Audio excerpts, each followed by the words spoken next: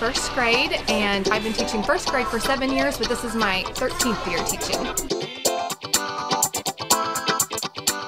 I teach because I love to hook my students into their learning and make learning fun.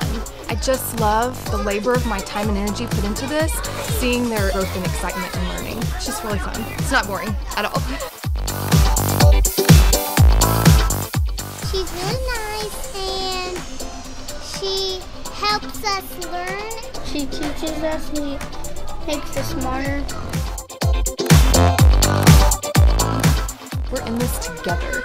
Right now, we are developing and forming their opinions and values of education, and what we put into it is what they're going to get out of it. I would just suggest, find ways to make it fun, because the more we get them to love learning and reading and growing their brains right now, the more they're going to continue to do it throughout their life.